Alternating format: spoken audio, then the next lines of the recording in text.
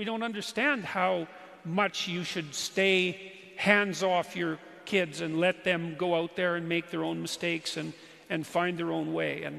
And that's tricky, and we're ignorant about it.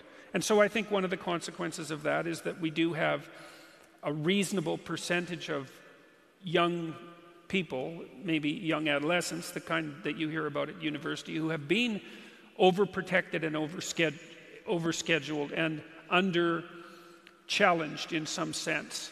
And so they're not very resilient. You know, it's hard though, because as I said, when you have resources, you can use them to make your children's lives, let's say, easier. But the question is, like, do you really want to make the life of someone you love easier? And that's an incredibly difficult question.